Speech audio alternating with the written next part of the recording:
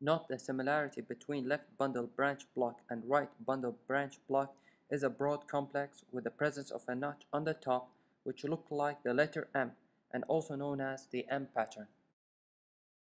The difference between them is that the M pattern in the left bundle branch block is mainly seen in the V6, but you can see them in V4 and V5 as well, while the M pattern in right bundle branch block is mainly seen in V1.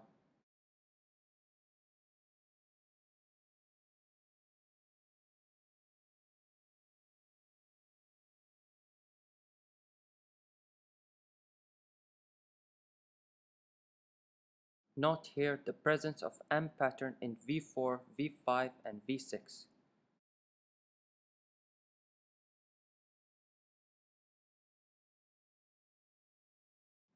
Here are some of the questions.